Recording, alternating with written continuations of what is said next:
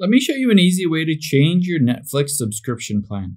If you upgrade your Netflix plan, the changes will take effect immediately and you'll be billed a prorated amount for that month. However, if you downgrade your Netflix plan, you'll keep the same plan until your next billing cycle, and then they'll charge you that lower downgraded amount and you'll downgrade your subscription at that point. Now, you can open up the Netflix app on your iPhone, Android, or go to netflix.com. To change the plan or downgrade or upgrade it, you need to tap on My Netflix at the bottom right, and then tap on those three lines at the top right and Account. Now, you'll be able to see some limited information about your account, but unfortunately in here, you cannot change the plan directly in the app. It does give you an option to change the plan here just by tapping on Manage Account. Now you'll be able to see it brings you to what would you like to do today, and you can choose to sign in or just tap Manage Account here.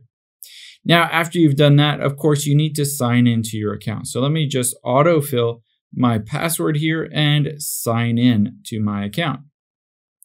After I've done that, after I've signed in, you'll be able to see on the website-based version, again, don't tap on the open app, you can see Change Plan. So just tap on Change Plan here. And now from here, you can see Change Plan. I can go down to Standard with ads, Standard, or Premium 4K if you wanted to upgrade or downgrade. Now, as you downgrade or upgrade, you can see at the very bottom, you can just tap on that Continue button.